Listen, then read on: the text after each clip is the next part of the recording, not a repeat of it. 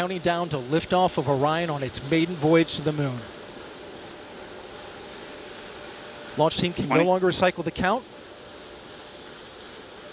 Sound suppressor water now flowing under the ML. And here we go. 10. Hydrogen burn-off igniters initiated. 7, 6, 5. 4-stage engine start. 3, 2, 1. Boosters in ignition. And liftoff of Artemis 1. We rise together back to the moon and beyond.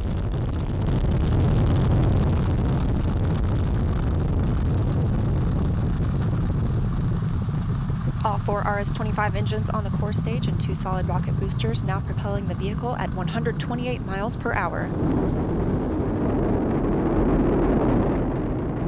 Hearing good control on the roll from teams in Mission Control Houston. All good calls so far. Now 30 seconds into the flight of Artemis 1. First milestone will be for the vehicle to pass through max Q at about 1 minute and 9 seconds into launch.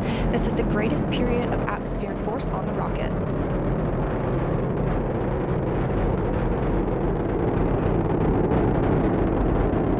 SLS now traveling 607 miles per hour.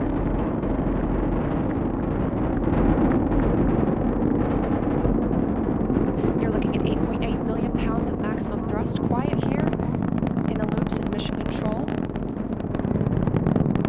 The 4 core stage engines are throttling down ahead of passing through max Q.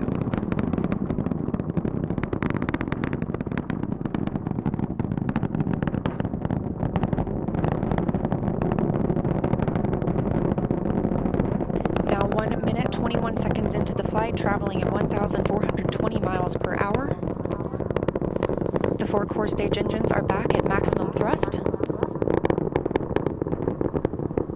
The next major milestone will be for the solid rocket boosters to cut off and jettison at about 2 minutes and 11 seconds into the flight, so about 30 seconds from now. Again, quiet here in Mission Control Houston as teams continue monitoring the flight of Artemis 1.